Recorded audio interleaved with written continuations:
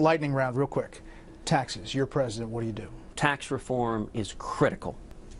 We need to simplify the tax code.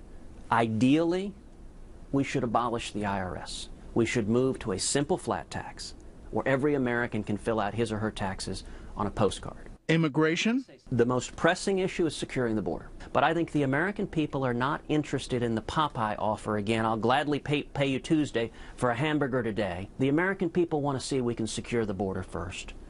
And if we also improve and streamline legal immigration, that goes a long way to solving the problem by reducing the demand for illegal immigration at the same time. Cruz began his own Washington story as a clerk for Supreme Court Chief Justice William Rehnquist, and later as a domestic policy advisor for George W. Bush's 2000 campaign. Was he a good president?